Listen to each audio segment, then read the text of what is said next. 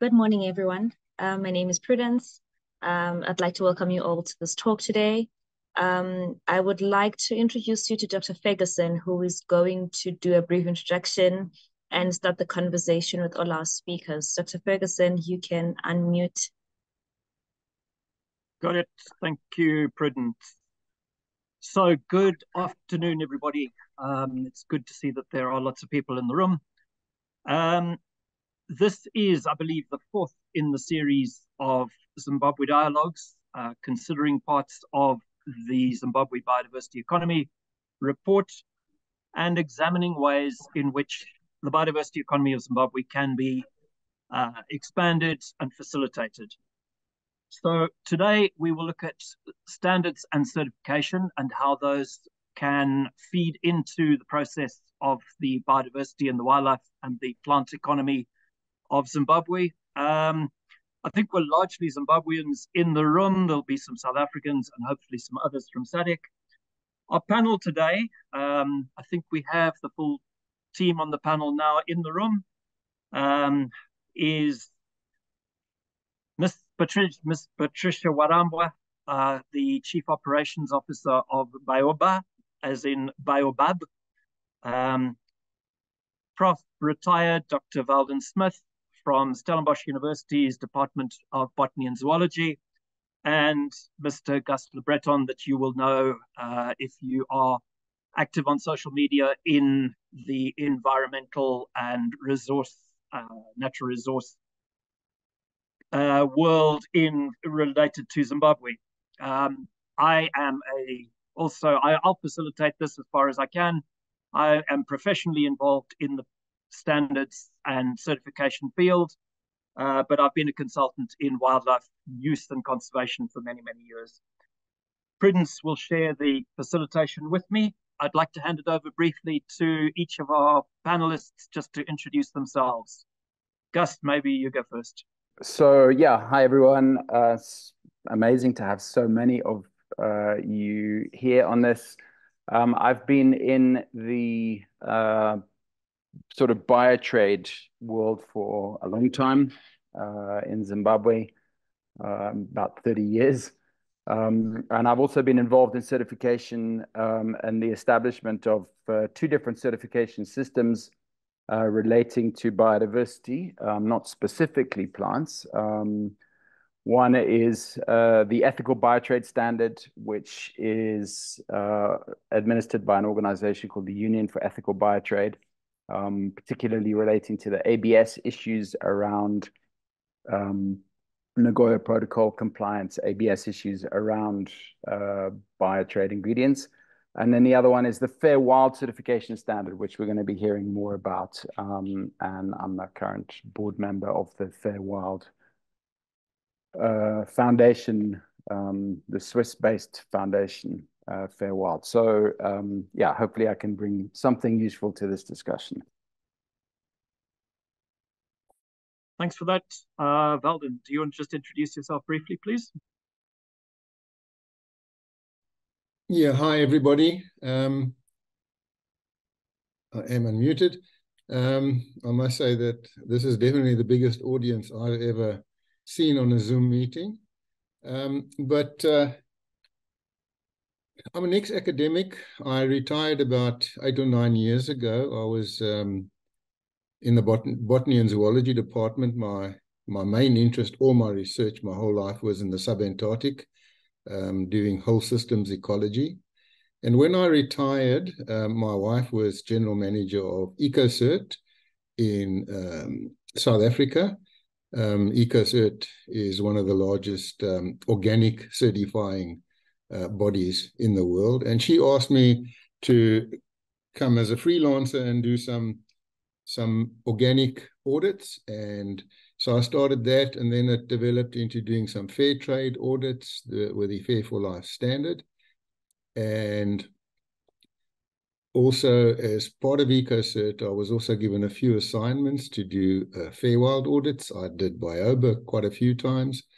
And then last year, I was asked to participate in revising the Fair Wild standard, which we spent a year doing, and the new standard version 3 was published in December, and currently I'm training up auditors worldwide in the new standard. So yes, that's my background and my experience in fair trade and organic certification. Perfect. Thanks very much. Okay, people, then what I would like to do is, there's quite a lot of us in the room today, and what I'd like to do is just briefly run through kind of a standards and certification 101, because what I suggest or what I suspect is that among the attendees, there'll be people like Gus just mentioned and Prof. Smith have just mentioned who've been professionally involved for some years. But there's also going to be people who have heard the word certification and kind of probably have heard of the word standards, but don't really understand how the process works and how they relate to the bigger picture of how resources are utilized sustainably. So let me just run through this very, very quickly. The ZBE report mentions the word standards, I think, 9 times, and the word certification 21 times. And it's only really in the glossary at the end that certification is defined properly. There's a whole bunch of things that use the word standards. If you work active in the carbon space, then you know about carbon standards. If you work in South Africa at all, you will have heard of the norms and standards, which relates often to rhino management or elephant management. Individual organizations and associations often have codes of practice or codes of conduct, which are kind of analogous to standards as well. And then there are things like the responsible tourism guidelines as well, which are indicators or policy attempts to try and set a standard.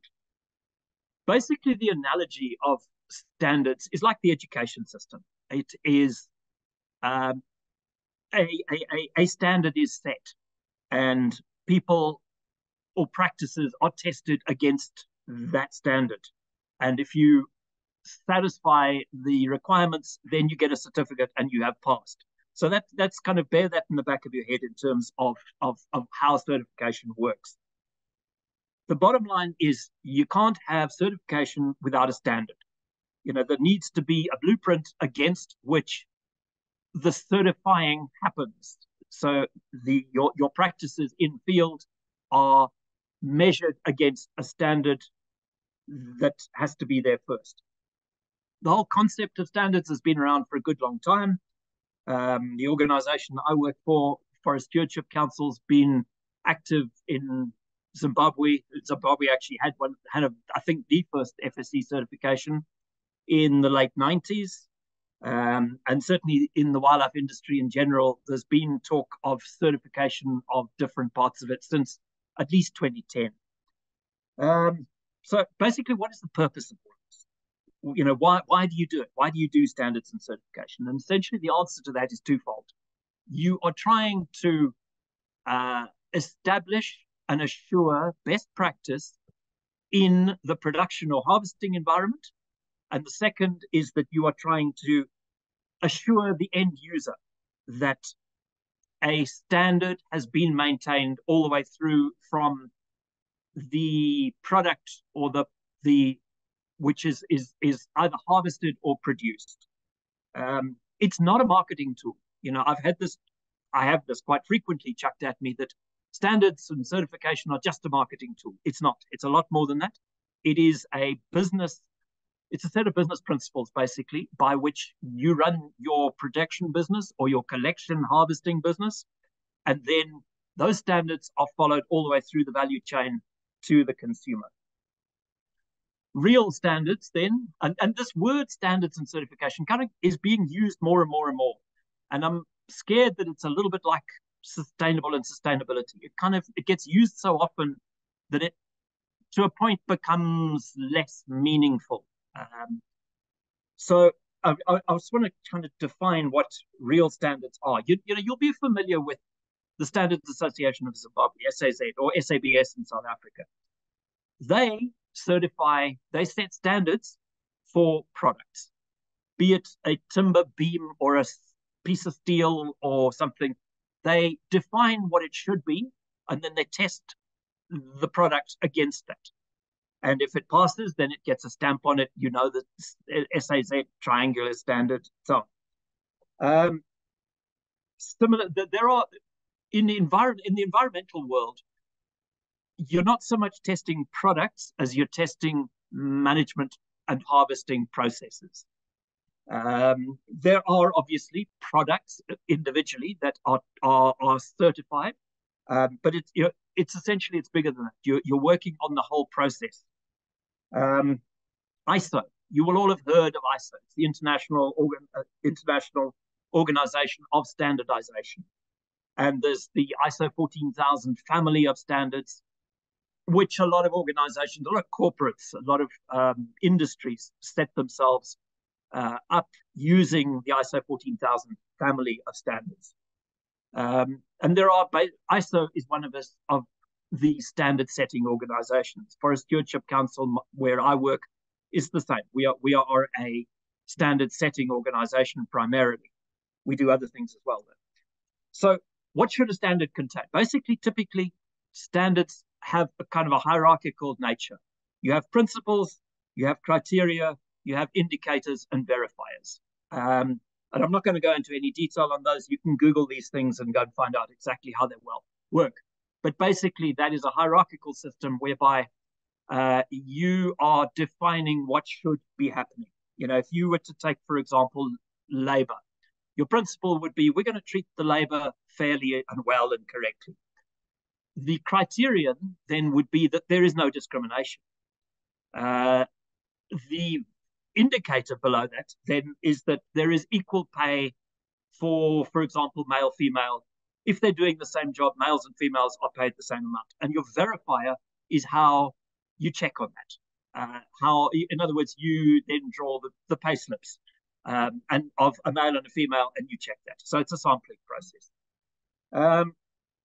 Those principles in a standard are typically in the environmental world are basically the three pillars of sustainability: social, environmental, and economic. Or if you speak the other language, people, planet, and prosperity. So all of those have to be equally balanced within the standard, and the standard needs to include all of those things. Standards are typically set by groups of experts in the field, in the forestry world, or in the plant world, or in, you know, they are set by people who are acknowledged as experts in their field. And with that, they're typically voluntary, which raises the question of how the laws of the country and standards relate to each other. Basically, the government has laws and regulations. The private sector uses standards. You know, it's voluntary. You don't have to do it. But if you want to be measured against the benchmark of what is best practice in whatever industry you're in, you need to have a standard, and you need to have certification against that standard. Certification, going back to my analogy of schools and exams, is you're writing the exam. The certification is simply the testing of it. It is not done by us. It's not done by the standard setter. It's almost always a third party that is independent from the standard setter. You can't be the lawmaker and the policeman and the judge and the executioner all in the same organization. It has to be separately. There has to be separate responsibilities in that. And certification can happen at several different levels. It can happen at the level of the harvester, the person who is producing trees, for example. Or it can be at points in the value chain downstream. And if you want to ensure the whole value chain is represented, and that the trademark that then appears on your product is that then represents from producer to consumer. At that point, I'm going to leave it. I think let us go through then on our panel, and I'm going to ask each of you to embroider that and amplify that from your own perspective. How does standards work, and how should certification work in our world. So over to you, Gus, maybe first. Great, thanks, Richard. So maybe just to start with giving my perspective on the importance and the value and the use of certification standard. So talking about at the sort of production side of the value chain, so whether I'm producing an animal product or a plant product or whatever it is, if I am a producer or a processor, and I am concerned about issues of social equity and sustainability and all the rest of it, obviously there are going to be higher costs to me from engaging in sustainable practices than there would be in engaging in unsustainable practices. I mean, it shouldn't be, but the reality is that there are. And if I'm going to incur those costs and my competitors, let's say, are not, I would like to be able to differentiate myself from them. So I would like for the consumer to be able to know that products that they source from me have been sustainably produced. And that obviously requires there to be some sort of independent system of arbitration, certification to allow the consumers to proactively choose my product over those of my competitor who is not engaging in to the same degree in terms of sustainability. So really, that's for me what certification at this level is all about. It's about enabling us as the producers to differentiate ourselves from others who aren't engaging at that level. And it's empowering the consumers to make a proactive choice as a consumer that they choose a product that they can guarantee has been sustainably produced. And of course, the challenge in the biodiversity world is that there are very limited certification systems that exist that really do that. And even the ones that do exist, the Fair Wild, the Ethical Biotrade and others, and the FSC to an extent as well, Rainforest Alliance, they don't really go the whole hog in terms of demonstrating the biodiversity impacts, biodiversity benefits, because it's complicated. It really is complicated. And that's, I think, is a big part of the challenge. On the other end, if you're a big company, let's say you're a cosmetic company and you're buying ingredients, and you want an easy way to tell if your ingredients are being sustainably harvested, and it's obviously very expensive for you as the company. Let's say you're based in France and you're sourcing an ingredient from Zimbabwe. For you to go to Zimbabwe and do your own on-the-ground assessment of the sustainability of the raw material supply, it's impractical and it's not feasible. And that's why certification system exists. And the whole point being that an independent auditor will come and verify and then issue a certification report, and then you as the customer know. And the idea, of course, being that the customers are the buyers at that level are driven to proactively source their raw materials from certified suppliers because they know that minimizes the risk for them and maximizes the benefit. So that's basically the certification system as I see it, and why I have been involved in it for.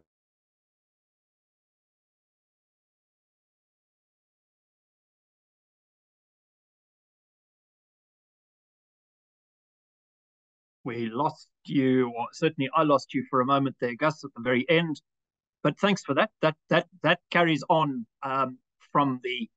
to kind of bring out the market side of all of this. And yes, the market forces drive this. As I said, this is largely a private sector thing, and so it needs to be the market, and you're harnessing market forces to make the differentiation. One, to create the demand, and two, to create the differentiation between a product which does and a product which does not comply with various standards, which may be social, environmental, and economic. Prof. Smith, I'd like to hand over to you and just ask you for your reactions and thoughts to add to that. You've been involved in organic certification for some time. I'd like to hear, your thoughts on this. You can unmute yourself. Just unmuting. There we go. Yeah. So first of all, Richard, just let me say that I haven't been a professor for quite a long time, but even when I was, my students all called me Velden. So, hi, Patricia. Nice to see you. Hi, Velden. Okay, so to follow up on what Gus said and also what you said a bit earlier, I think that an important point that you made is that the issue of traceability in the standard or a certification. So you might have a producer of a product, say a wine grape, and then you'll have the maker of the wine. They might be the same person, but the whole concept of an organic certification is the producer might have his certificate and the winemaker another certificate, and then the brand holder could have a certificate. But there will be a follow-up. In other words, if the final product's organic, the raw product was organic, the processing of that product was organic or certified organic, and any way that was handled after that would have been according to the organic principles, and there is a formalized system of traceability, the auditor will trace the product. And I think that's quite an important thing for the consumer. It does also add to the confidence. I'd like to also just say something of what I've been seeing in sort of a change in the demand for certification, let's say over about the last 15 years.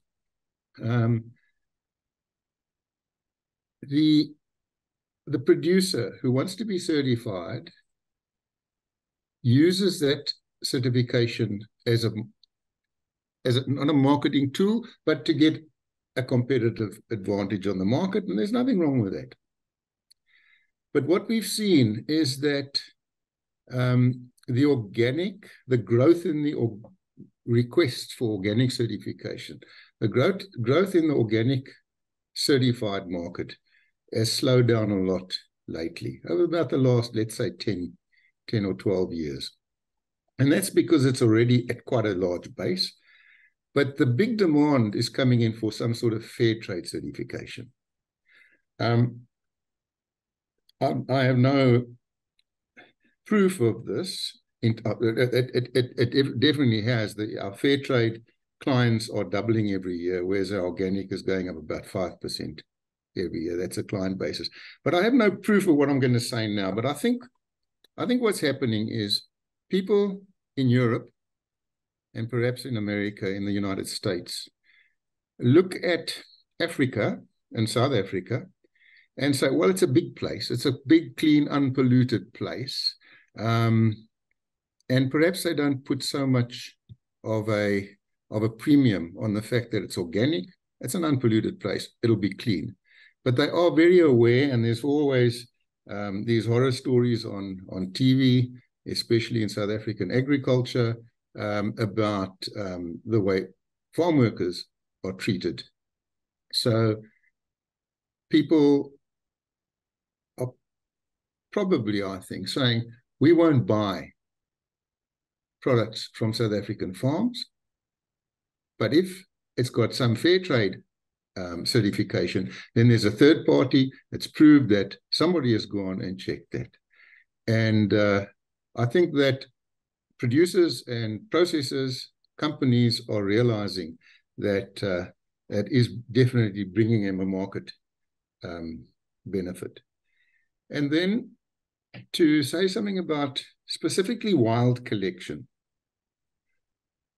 All of the standards, the organic standards and the fair trade standards, also have a wild collection component, but it's just a wild collection component. So if you farm, you could be certified, organic or fair trade. If you wild collected, it's the same audit, but it's a separate part of the checklist that the auditor looks at. And there's obviously there's things like sustainability and conservation in it. The Fair Wild Standard is dedicated to wild collected products only, not farmed products. So that makes it a little bit different. And for that reason, the conservation side, sustainability, resource assessments, impact monitoring is quite a strong part of the standard. And this is also probably the part, and I'm saying this because you could bring it in if you want to move across to animal products, and especially if they're indigenous and wild animals. The operator has to have quite a lot of information in terms of resource assessment, sustainability, the risk and the resilience of the species that they're targeting, and then also the danger of the collection activity to the environment and the landscape as a whole. And this is a hard thing to do. If an operator wanted organic certification, he could look up the standard and say, this is what I can use as a pesticide, and this is what I'm not allowed to use as a fertilizer. Pretty straightforward and technical. But there needs to be quite a bit of ecological expertise at the operator level. So what people mainly do, they will contract an expert, an ecologist or someone to do it. But of course, that comes at a cost. So I think you could just bear this in mind in your endeavors going forward.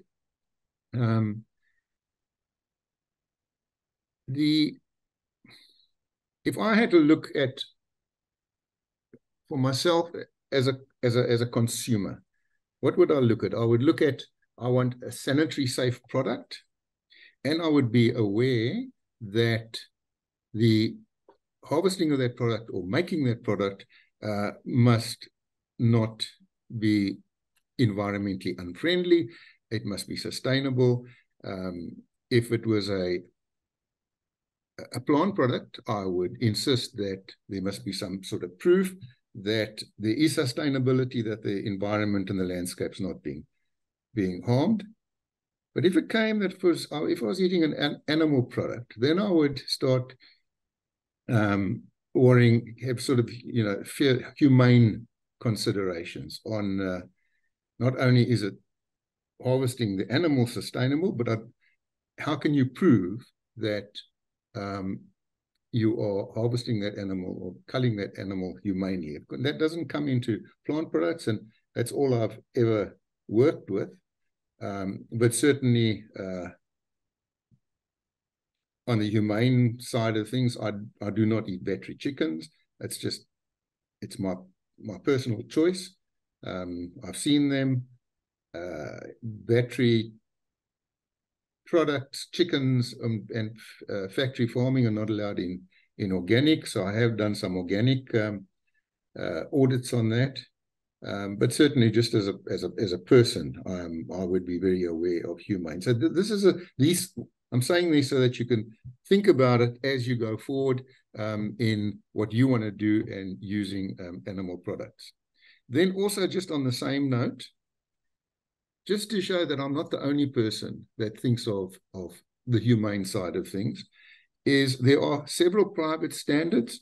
Two of them, the one is there's a private mohair standard, which is basically run by a lot of fashion houses, and also there's an ostrich standard.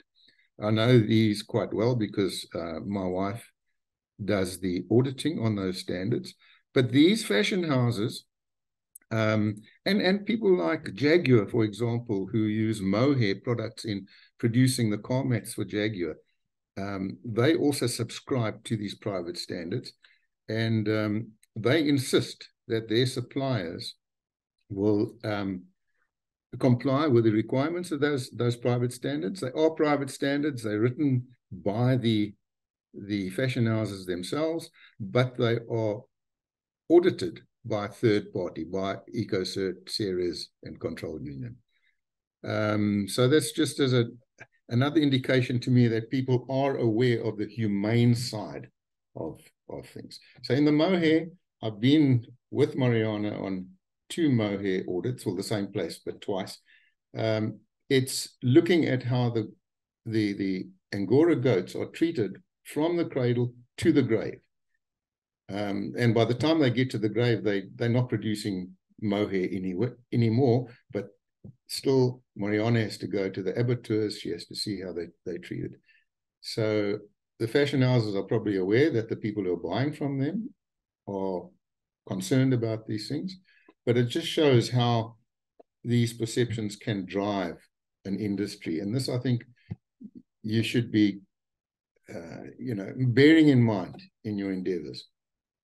Thank you. This is exactly, you used the phrase personal choice. It is personal choice times hundreds, thousands, and millions that drive the market forces behind this.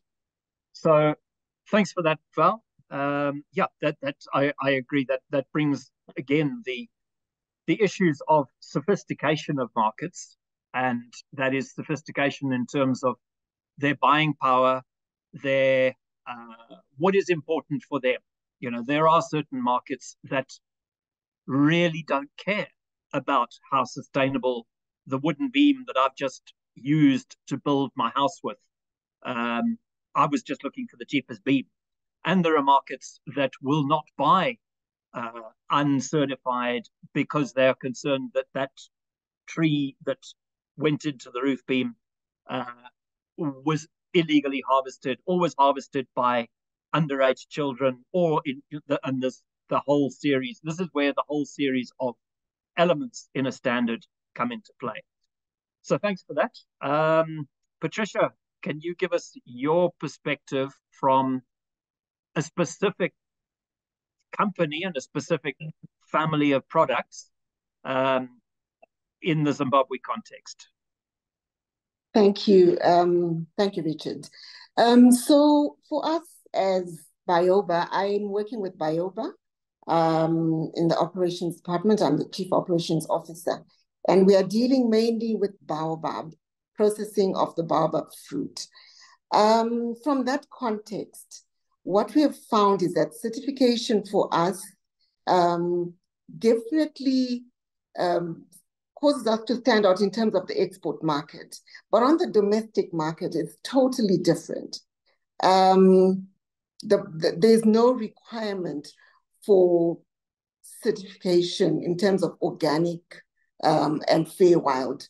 What is really wanted is just the quality standards. Does it meet the requirements for either the processing or what the customers want? But what I just wanted to add there is that even for the export market, we find that there are customers that are interested in sustainability, in what fair wild stands for. But what comes with it that we find is difficult is that they're not really prepared to pay the premium.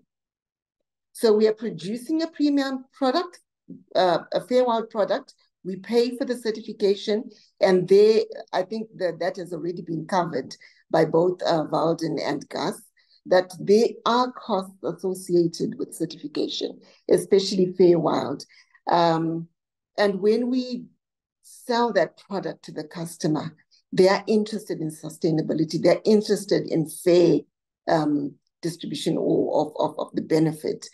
But it's then to get them to agree to pay the premium price for that product. That is where the challenge is. So it gets back to the fact that certification is at a cost, and we do it so that we get the market, but from that, we also expect to get the return that goes with the product. And I found that definitely in terms of us as a producer, certification that has a bearing on sustainability is very important, because what tends to happen is once, especially if it's a wild collected product, once the community knows that there's value in the product, there is a danger of over-harvesting from people that we are not really working with, possibly trying to sell it on the side to other players. So that in itself would then need control, whether from the regulating bodies, and it would come with certification. Certification in itself would enable those that are dealing with those resources to regulate themselves so that there's no over-harvesting, so that sustainability is in fact ensured for the resources that we're dealing with. So that's really to add on from what Gus and Valden have already shared about certification and the benefits that it has for the producer, in my case. Great, thanks, Patricia. That kind of wraps it. I think one of the points you raised there is the real need for a standard and certification system to differentiate itself, to market, educate, and communicate itself to the point that the premium that you should be getting for having a certified product actually realizes. And that is, it's a thing that we typically, as environmentally related people, aren't particularly good at. It kind of points out the need in these systems to have a section or a group within the standard organization and the certification that actually goes about actively marketing that and educating the consumer. We certainly find it in our system. So with that, yeah, I'd like to ask Prudence to come in and give us some questions, give us some things to carry on this discussion out of either out of the chat, ask us whatever questions there are, and we'll see what we can reply. And let's bring in any of the attendees. Use the chat box, please. Put questions up there for any of us, and we can use the last 20 minutes that we have in this session to answer those questions and try and extend this discussion a bit further. Cool. Thank you, Dr. Ferguson. Thank you, everyone. I would like to ask Nelson Mhlanga to unmute and ask his question. He already posed a question on the chat, but I think to be better if he says it himself. Nelson? Thanks a lot, Prudence. I think this is quite an interesting discussion and one which is really worthy of the times and where we're going in Zimbabwe. And I think Gus can actually bear witness to that. It's quite an exciting space, this whole wildlife economy in natural, non-timber forest-based products. But I feel like personally, I feel like the Zimbabwean market is really not yet ready for this whole certification scheme, not trying to pour water on it, but then so many institutional frameworks brought from a legal perspective and also from the market perspective needs to be addressed. Like what Holly was saying, there's just so many standards out there. The producers, even the people in the market, they're confused. What exactly shall we go to and which one exactly is the best standard to subscribe to? But I think my question, I really like to look at things in an applied and practical way. And I posed it in the question in the chat box about the Zimbabwean context. How do we ensure and how do we support small-scale community-based groups to actually jump on board these certification schemes, because they do not come cheap. That's a fact. So I'll leave that first question up there and maybe ask the other questions later after other participants have shared.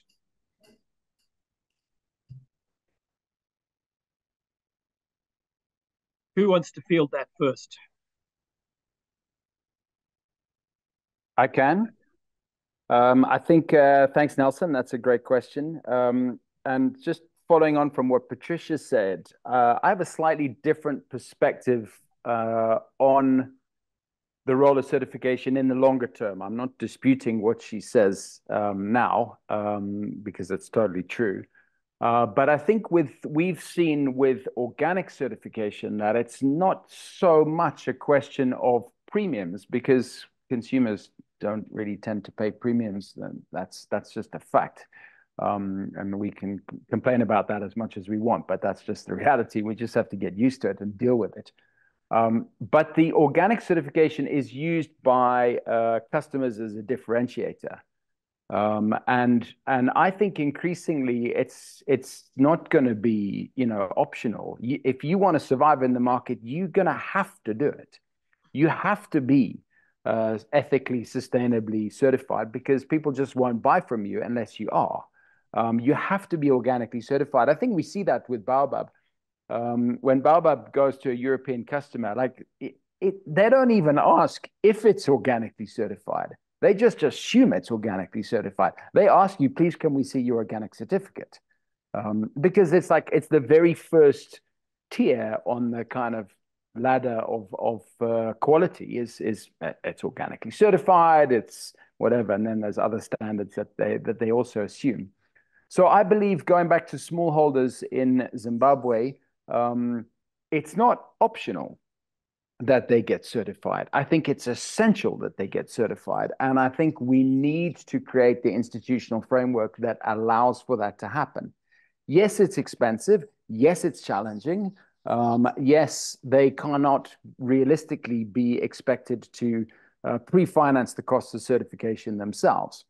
But there are a lot of support organizations out there working with smallholders, for whom I think certification should be a really obvious and an important focus of their attention. And if you are a donor looking to assist small-scale farmers or small-scale harvesters of products to get into international export markets, then helping them to attain certification is a really simple and relatively cost-effective way of doing that. So I don't think that there's anything to suggest. I mean, Baobab has the biggest small-scale organic certification system, I think, pretty much in Africa, with over 5,000 certified baobab harvesters, which is amazing. But that proves that it's totally possible and it can be done.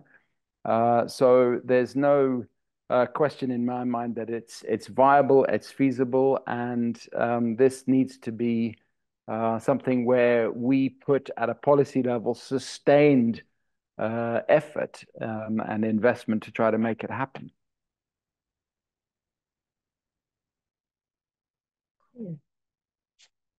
I have a question. I wanted to know that what would ideally go into these standards for wild species? Like what would be the criteria then, if you were to come up with that? Well, certainly from our perspective, the system works on being what they call chamber balanced. In other words, there's a set of principles which are partly social, partly environmental, and partly economic. And that's your kind of foundation for what is in a standard. Each of the people involved here in the panel have touched on the social aspects, the costings, the profitability of it, which reflects the economic sphere, and the environmental safeguards in the process. So, certainly from our perspective, all three chambers need to be kind of equally agree. And in our standard development process, you have representatives of all three, and they sit down around a table and they work through the criteria one by one and decide on those based on social, environmental, and economic perspectives.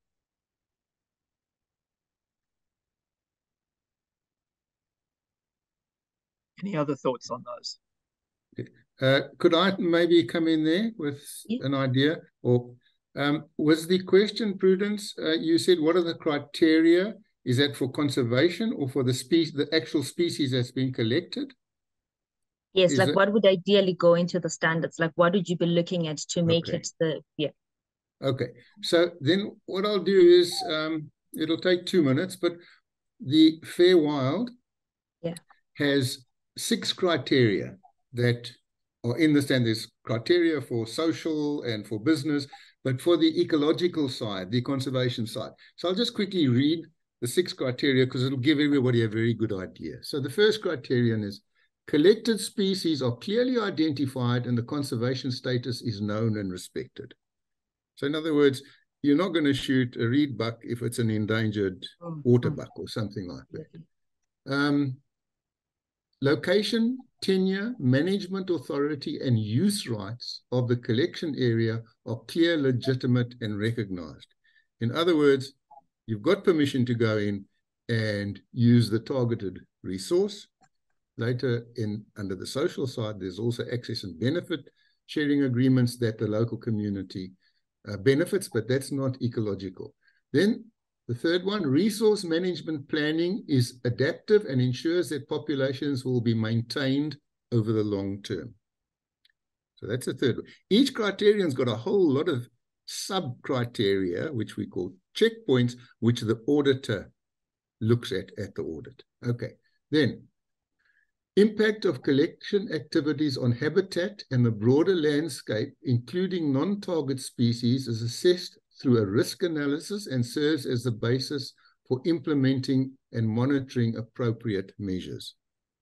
So you've got to do monitoring, and if you find that you are having an effect either on the landscape or the target species, you must adapt your activities. Management planning and implementation for the harvested species support neutral or positive impacts on the collection area and the broader landscapes. So at least do not do any harm, but preferably see if you can have a positive. Then the last one is sustainable collection and post-harvest practices are monitored to ensure they are implemented effectively. So that's basically that you would train your collectors in harvesting and processing, and then you have some monitoring system to see, do they obey their training? Cool. Thank you for that. Unless if someone else wants to add, I have another question. There's no question on the chat. Because we're talking about the Zimbabwe context, and I know Patricia mentioned something about how the domestic market, the standards and the organicness of something doesn't really matter as much as when you export it. And I wonder if for products that are traded internationally, what role is there for the Zimbabwean government to facilitate and encourage their use?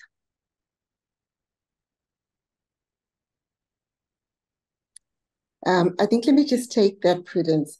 So when I was talking about the domestic market vis-a-vis the export market, the products may be the same.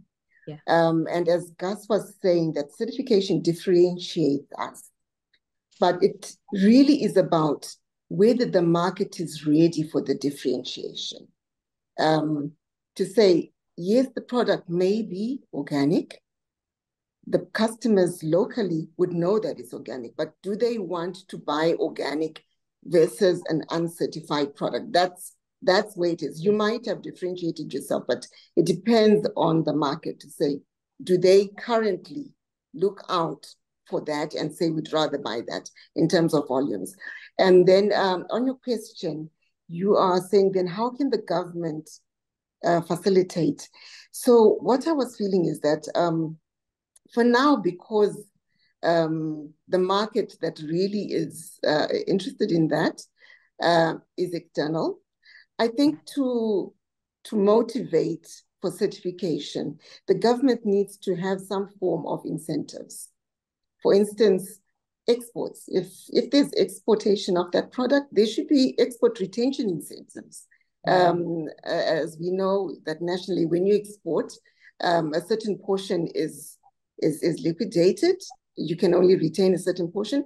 So that's a mode of motivating for more production of that type of product and also increasing exports. So if we have some form of incentives pertaining to the export retention and also the costs of the permits, it's, you know, if for people to think that we need to export our product and that's where the market is, that requires this differentiation, the permits should not be prohibitive. There must be some sort of a discount for certified foods for certified products, so that you encourage certification. And then also, I think what we've also noticed is that one of the requirements for certification are the operating permits that we have nationally.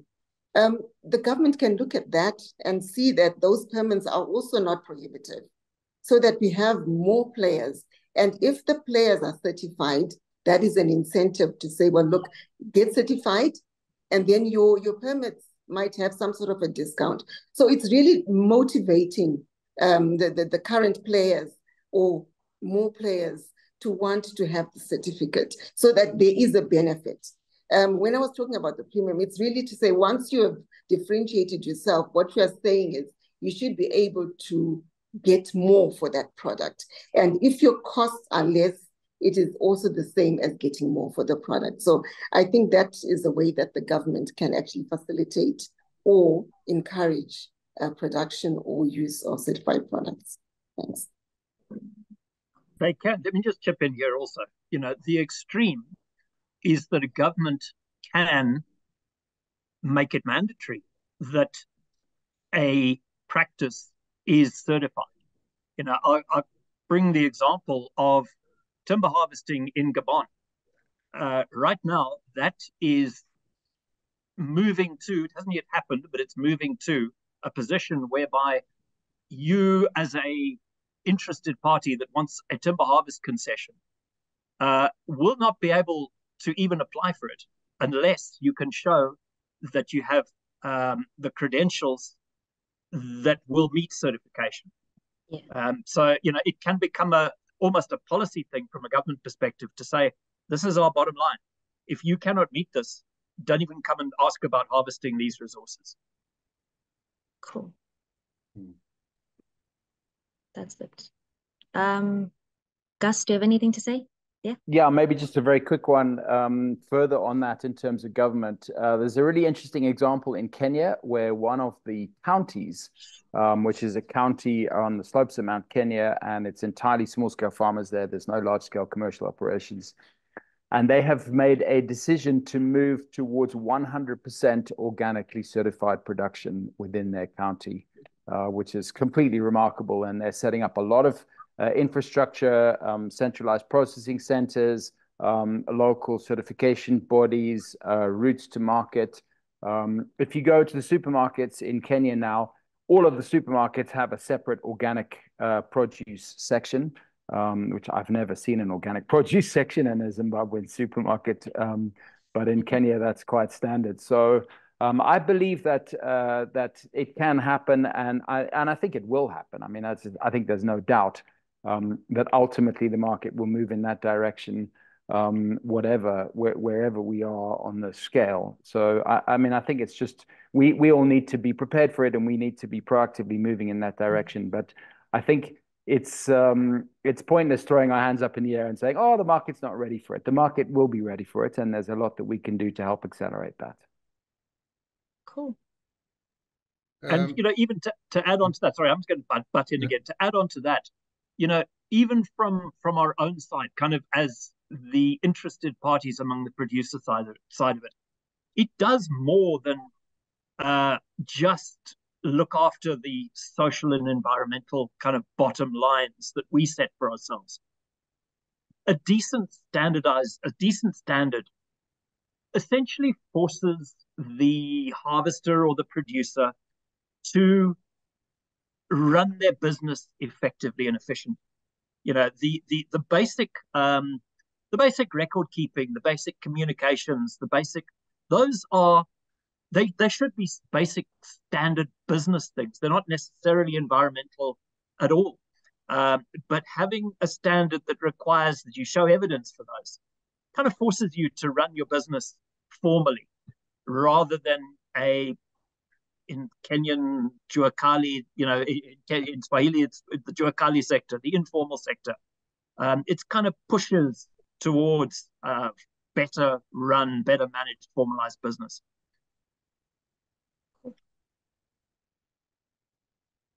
Yeah, if I can just, you asked about what role can governments play, and I want to take the other extreme. Richard, you mentioned that possibly the government should insist on a form of certification. In South Africa, and I'm sure it's true in Zimbabwe and many other African countries, we do not have any, we obviously don't have our own organic standard, but we have no rules and regulations about what you can call organic. So I can, when we're done here, I can go to our local supermarket and I can buy milk, eggs, and flour, none of which we can get organic in South Africa because there is no organic milk, and all the eggs come from battery chickens, so they're not organically certifiable. And the flour is made from genetically modified stuff. So I can go buy those 3 things, make some pancakes, and market it as organic. There's no rule. There's no ways I could do that in the European Union. You can't even export to the European Union. It's when it gets to the port of entry, the customs person or whoever does it looks and says, oh, it's got the word organic on the label. How do I know it's organic? So they will need a certificate of inspection. In other words, that will be given by the certifying body. So it's illegal. It is in New Zealand and Australia as well. You can't use the word natural, ecological on your product. I found out about the organic shop in Hermanus. Hermanus is a very upmarket, quite wealthy people, retired people, the sort of people that you would think would want to purchase organic. And quite by accident, I saw it, I walked past it. And then I went to my wife and I said, next time we're in Hermanus, which we go quite often, let's go to the shop. And it's called the Organic Shop. It's got hundreds of products, mainly things like skin creams and biscuits and that sort of thing. Hundreds of products. We know how to see if it's really organic. Not one of the product was certified organic. If a product is certified organic, the whatever organic certification is, European Union, Japan, says if you use the word organic, on the label you have to say what control body certified that product. It's got to be there, and you can use the European Union organic logo or something. Not one of those products, and there were hundreds of them, not one of them was really organic. So until we move towards some sort of regulation at that level, I don't know. I don't think in South Africa we're not going to move forward. We've tried to get a class action that it's again, we have very strict labeling rules. So now you say this is organic fig jam, but it's not organic fig jam. It's against the labeling rules. Sorry, Prof. Just to cut you in, sorry, but we're running out of time. We needed to stop at the top of the hour. So the questions that we haven't gotten to, we can send them to the speakers and you can get your correspondence by email. I'd just like to take this opportunity to thank everyone for coming and tuning in today. Thank you to the speakers. Thank you for sharing your wealth of wisdom. Thank you for sharing your insights on the biodiversity report and on certifying the use of wild species. Just as a closing remark, I'd like to just say a comment from Andrew Anderson, who says certification is highly dependent on the market or consumer. If the market or consumer is international, it would be essential to have certification in places, whereas local customers, then certification is not a barrier. And so with that said, if you've missed any of the previous talks, you can go to www.sharescreenafrica.org to find the previous talks. You can register for the next talk on the Away website. But thank you everyone for tuning in today. Have a good afternoon wherever you are. Goodbye.